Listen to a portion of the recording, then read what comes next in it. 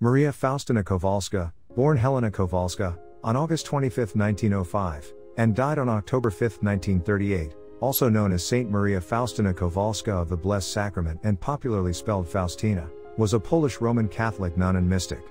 Her apparitions of Jesus Christ inspired the Roman Catholic devotion to the Divine Mercy and earned her the title of Secretary of Divine Mercy. Throughout her life, Kowalska reported having visions of Jesus and conversations with him, which she noted in her diary, later published as the Diary of Saint Maria Faustyna Kowalska, Divine Mercy in My Soul. Her biography, submitted to the Congregation for the Causes of Saints, quoted some of the conversations with Jesus regarding the Divine Mercy devotion. At the age of 20 years, she joined a convent in Warsaw. She was later transferred to Płock and then to Vilnius, where she met Father Michał Sopoćko, who was to be her confessor and spiritual director, and who supported her devotion to the Divine Mercy. With this priest's help, Kowalska commissioned an artist to paint the first Divine Mercy image, based on her vision of Jesus.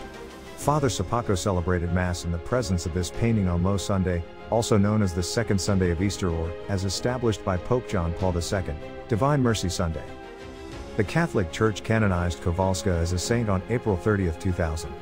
The mystic is classified in the liturgy as a virgin and is venerated within the Church as the Apostle of Divine Mercy. Her tomb is in Divine Sanctuary, Krakow Lejuniki, where she spent the end of her life and met confessor Józef Andras, who also supported the message of mercy. The formal beatification of Kowalska involved the case of Maureen Degon of Massachusetts. In March 1981, Degon reported a healing, while she was praying at the tomb of Kowalska. Degon had suffered from lymphedema, a disease that causes significant swelling from fluid retention, for decades and had undergone 10 operations, including a leg amputation. Degon reported that while she prayed at Kowalska's tomb, she heard a voice saying, "Ask for my help and I will help you," and her constant pain stopped. After 2 days, Degon reported that her foot, which had previously been too large for her shoe because of her body's liquid retention, was healed. 58. Upon her return to the United States, 5 Boston area physicians stated that she was healed, and the case was declared miraculous by the Vatican in 1992 based on the additional testimony of over 20 witnesses about her prior condition.